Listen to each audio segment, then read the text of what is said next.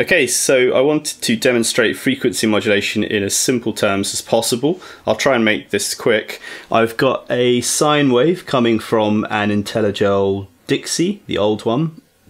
That's going into our oscilloscope and then out to our sound card. We've also got a sine wave LFO from this Doppler running into the linear FM input on the Dixie, and if I turn the volume of the sine wave up,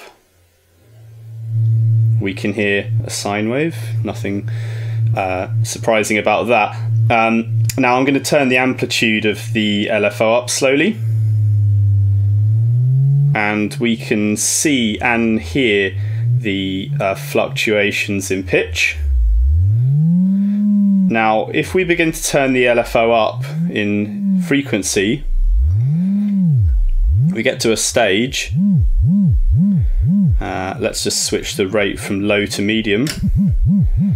We get to a stage where we can no longer count the fluctuations or the peaks and troughs, and the LFO actually moves into audio rate, so it's no longer in that sub 20 Hertz frequency.